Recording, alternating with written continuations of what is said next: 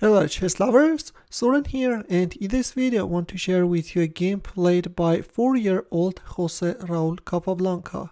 As you know, according to Capablanca, he learned the rules of chess at the age of 4 by watching his father play with friends, pointed out an illegal move by his father and then beat him. History didn't save that game, but there's another one played at age 4, which is the first surviving game played by the third world chess champion. The game was played in 1893 on the 17th of September. At the time of this game, Capablanca was 4 years, 9 months and 29 days old. His opponent was Ramon Iglesias, who gave queen odds. As you can see, the queen on d1 is missing, and now let's see what is going to do Mr. Iglesias on the board without a queen. Moreover, against him is sitting the future world chess champion. Iglesias was playing with the white pieces opened up with e4. Capablanca answered with e5. By the way, as you know, the aim of playing handicap chess is to enable a weaker player to have a chance of winning against a stronger one. Knight f3 by Iglesias, knight f6. Like we have a Petrov's defense without a queen. Knight takes e5 and knight takes e4. When the queen is on d1, black is first playing d6 and only then is capturing on e4, preventing queen d2.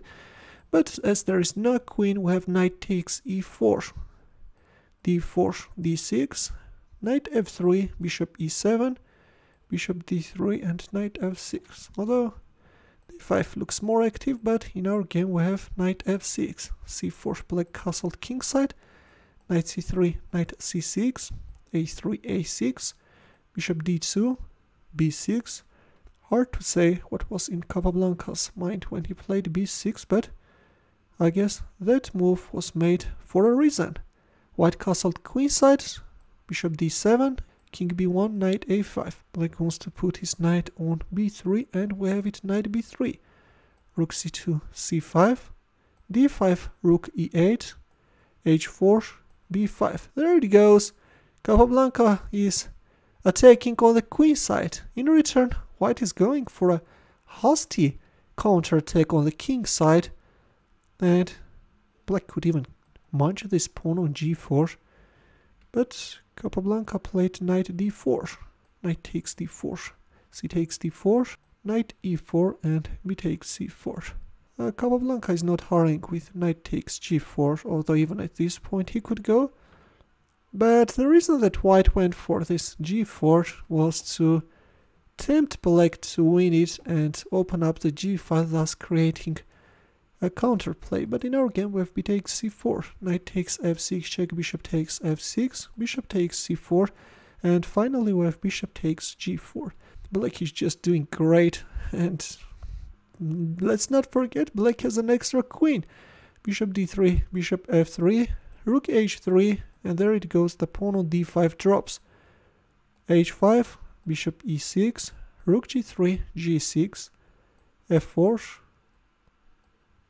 bishop h4, rook g1, king h8. Capablanca is playing very cautiously. f5, and we have bishop takes f5. So white goes for a pawn sacrifice, and as a result manages to open up the g file. But of course there is nothing wrong with black's position. Bishop h6 with some bishop g7 threats, but that's not a lethal threat. Black can even go for d3. Yeah, if bishop g7 check, then here you can't even give a perpetual check.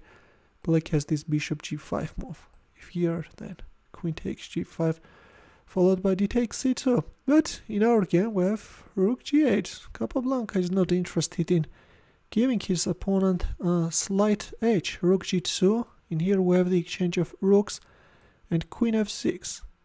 Although bishop takes f6 looks better, but he is allowing bishop g7 check and is giving up his queen, and in the end of the day black has 2 extra pieces with a totally winning position.